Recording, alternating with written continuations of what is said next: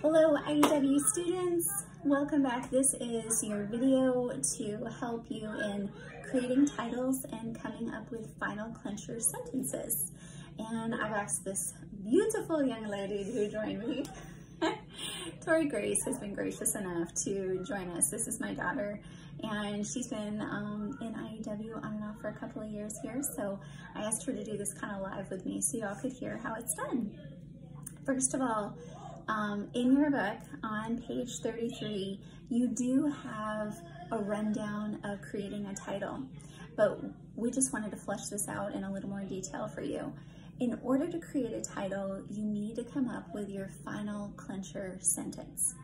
So you're going to do your writing from your keyword outline, and then at the end, you are going to make up your own final clincher sentence. And in our current writings, this is essentially the moral, the lesson that has been learned or should be learned from the story.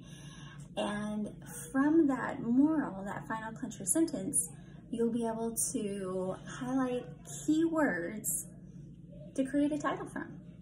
So to do this as an example, I asked Tori to read The Crow and the Peacocks, and she's done that. And if you remember, the crow is unhappy with her ugly black feathers. She tries to tie on peacock feathers, and they shoo her out of the garden.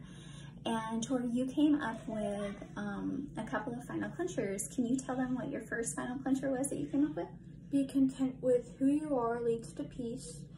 And one second, I'm pausing there. Read it again for me.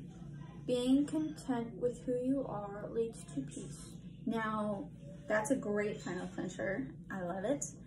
What were your key words for your title that you pulled out? Content leads to peace. And how did you put that into making that a title? Contentment leads to peace. That's nice. Say it one more time for them. Contentment leads to peace. Very good. And that would be a great title for a writing from The Crow and the Peacocks. And then I wanted more than one example, so what was your other final clincher that you came up with? Don't covet for what others have. Say it one more time. Do not covet for what others have. Very good. Do not covet for what others have. And what were your keywords? Don't covet. Don't covet. Or you said not covet. And then your title was? Don't covet. Don't covet. Which is a great title again. A lesson for that peacock or the crow to have learned. So I hope this helps just in hearing some more examples of final clincher sentences and titles. I'm excited to hear and see any title work that you guys have going on. And I hope you have a great week. Thanks again for being on the video. Thanks. Bye y'all.